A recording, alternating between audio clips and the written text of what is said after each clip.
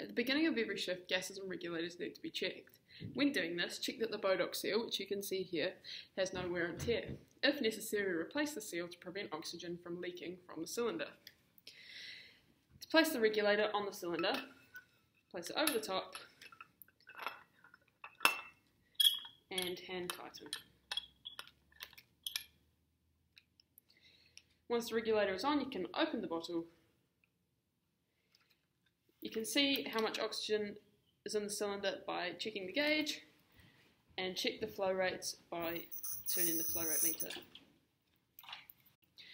To flush the oxygen regulator, remove from the cylinder and open the flow rate meter to remove any oxygen stored in the regulator. There are 5 devices commonly used for oxygen delivery. The first, nasal prongs, come with attached oxygen tubing. To use these, simply attach the tubing directly to the cylinder. Nasal prongs deliver 28% oxygen at a rate of 1 to 4 litres per minute. The next device is the simple or Hudson mask. This device delivers 60% oxygen at a rate of 6 to 8 litres per minute.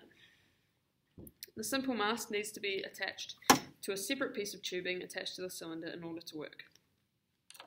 The third device is the nebulizer mask. This is used for the delivery of liquid medicines. The nebulizer mask delivers 60% oxygen at a rate of 8 litres per minute. To attach the nebulizer mask, again attach with a separate piece of oxygen tubing at the bottom. The fourth device used for oxygen delivery is the non-rebreather or reservoir mask. This mask delivers 90% oxygen at a rate of 10 to 15 litres per minute. Once attached to the oxygen cylinder, wait for the reservoir bag to fill up. This allows for delivery of high concentration oxygen. Final device used for oxygen delivery is the bag valve mask. This is used for manual ventilation of a patient. The bag valve mask delivers 98 to 100% oxygen at 15 litres per minute. To administer oxygen to a patient using a simple mask, attach the mask to the oxygen cylinder using a piece of oxygen tubing. Set your cylinder to 6 litres per minute and lie the cylinder down to prevent injury to you or the patient. Explain to the patient what you'd like to do and obtain consent. Mary, if it's alright with you, I'd like to give you some oxygen through this mask. That means I'm going to place it over the back of your head and you're going to need to breathe normally. Is that okay with you? Yes. Great. So I'm going to pop the mask over your face. Before manual ventilation of a patient, you need to check that your bag valve mask and reservoir are leak-free. To check the bag, place your hand over the end and try and deflate. If no air escapes, then that means that the bag is leak-free. To check the reservoir, place it over the end and inflate. When it's inflated, if no air escapes, that means your reservoir is leak-free. Place on the end and put a mask over the end. Before ventilation, you need to insert an airway into your patient. I'm going to insert an OPA using the technique that I'll demonstrate shortly. You need to turn on the oxygen to 15 litres and fill up the reservoir.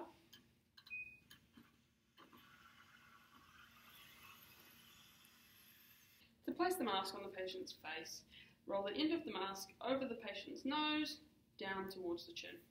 I'm going to hold the bag mask with the CE grip, ensuring that I'm keeping the airway open and I'm obtaining a tight seal. I'm going to ventilate the patient with 1/4 to 1/3 of the bag every 8 seconds. It's helpful to count during this time to prevent overventilating the patient. Chest raise.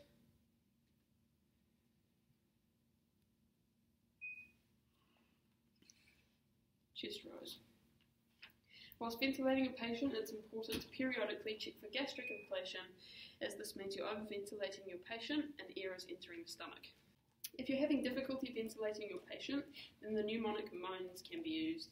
This stands for obtaining a good mask seal, obesity or obstruction, aged patients, patients with no teeth, and patients with stiff lungs, such as asthma patients, who need a reduced ventilation rate of 6 to 8 ventilations per minute.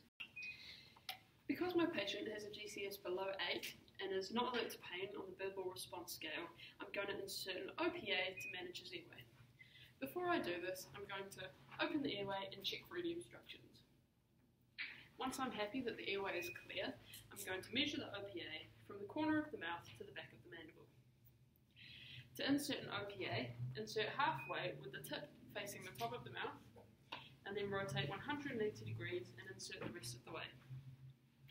Some contraindications when using an OPA are soft tissue damage, worsening airway obstruction, induced vomiting, and there's a risk of pushing the tongue backwards, further obstructing the airway.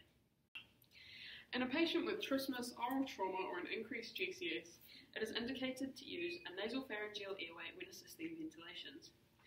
To measure the NPA, measure between the nostril and the back of the mandible. Before inserting the NPA, open the patient's airway and check for any obstructions. It's important to lubricate the NPA with a water-based lubricant before inserting.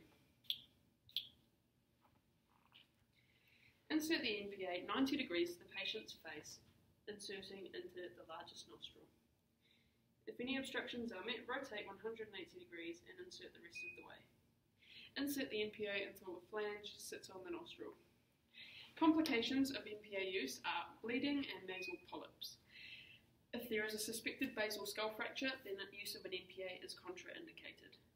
To perform a self-test using a suction unit, simply depress the test button and turn the machine on. Occlude the end of the suction and wait for the machine to stop. You can then cycle through the different suction settings with the test button. If any of these lights aren't green, then the suction unit is not functioning correctly. Some complications that can arise when suctioning a patient include induced bradycardia and induced vomiting, hypoxia, aspiration, and soft tissue damage. If possible, suctioning should be carried out when a patient is lay on their side. However, there are some situations, such as during a cardiac arrest, when other manoeuvres take precedent. During this time, it is possible to suction with the patient lay supine. First, open the patient's airway. It's important that when you suction, you only insert the catheter as far as you can see. Suction in a circular motion for less than 10 seconds, only suctioning when withdrawing the catheter.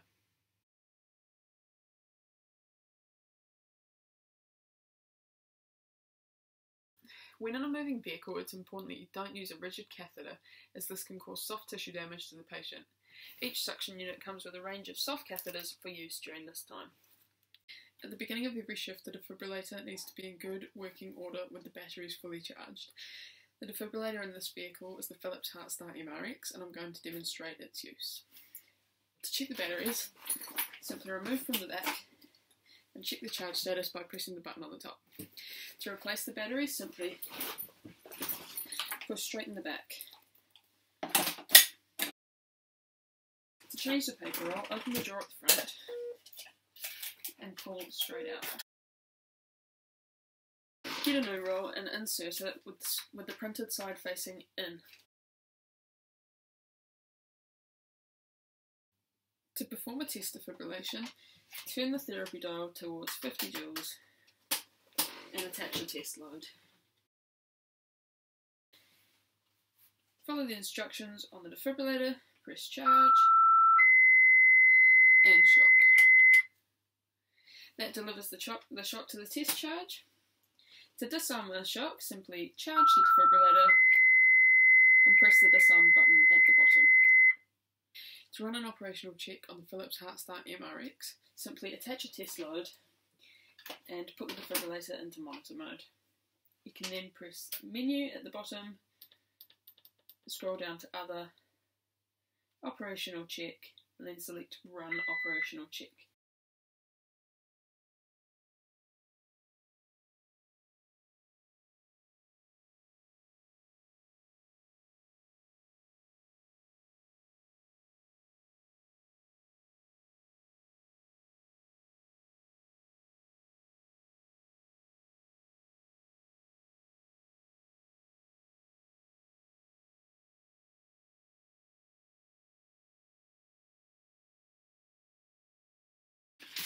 Great, the defibrillator has passed. The MRX has various diagnostic equipment attached, including leads to perform both a 3 and 12 lead ECG. These are commonly found in pockets on opposite ends of the defibrillator. In the left hand pocket you will also find an oxygen saturation probe. Your vehicle or defibrillator may also have a pediatric saturation probe. The saturation probe in this vehicle is found in the drawer underneath the defibrillator. The defibrillator also has blood pressure cuffs of various sizes, and in this pocket you will find a bag containing GTN spray, aspirin and a disposable razor. In the right hand pocket of the MRX you will find a spare roll of defibrillator paper, electrodes for performing ECGs, an SpO2 meter, spare defibrillator pads,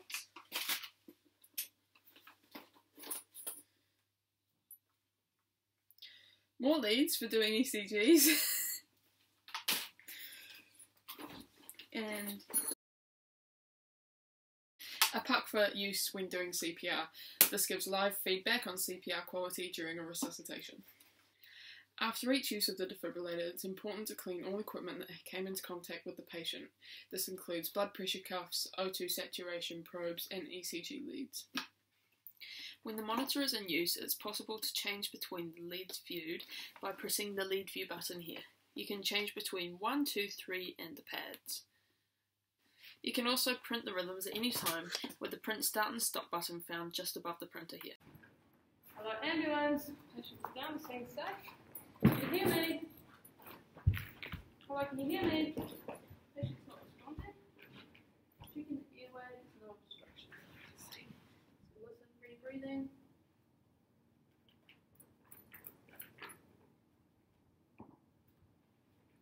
Okay, the patient's not breathing. Can you please start CPR? Sure. I'm going to take the defibrillator. I'll just work around you.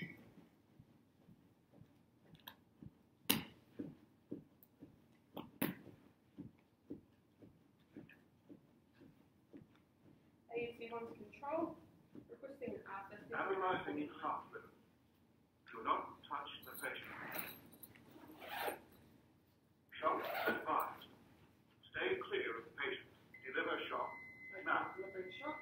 Press the shock deliver. Shock delivered. Continue CPR, please. 4. If needed, begin CPR.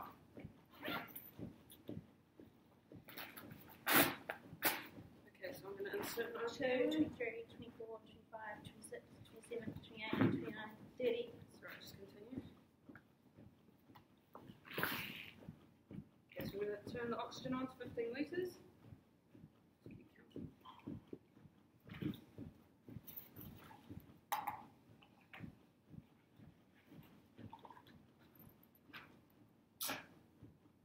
Compress. Okay, so you're doing a really good job. Just compress a little bit deeper when you're doing your compressions. Did you see what happened? No, I'm sorry, I just saw them, found them on the road. Okie dokie. Alright, thank you for that. 6, 27, 28, 29, 30.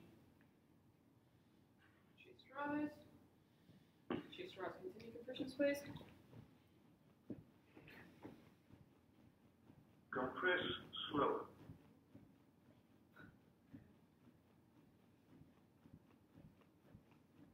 So just follow the instructions from 21, 22, 23, 24, 25, 26, 27, 28, 29, 30. chest rise. Chest rise. Continue CPR. Okay, so at the next shock, while it's charging, we're just going to switch places, okay? And you're going to manage the airway. You comfortable with that? Yeah. I'll deliver the shock, okay?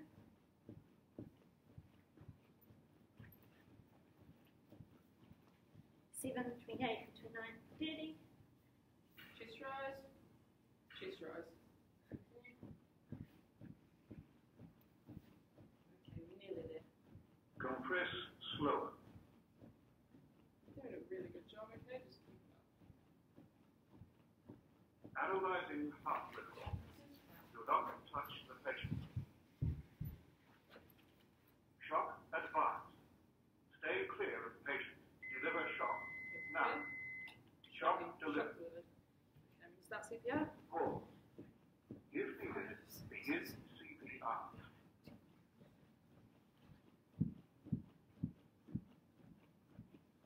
21, 22, 23, 24, 25, 26,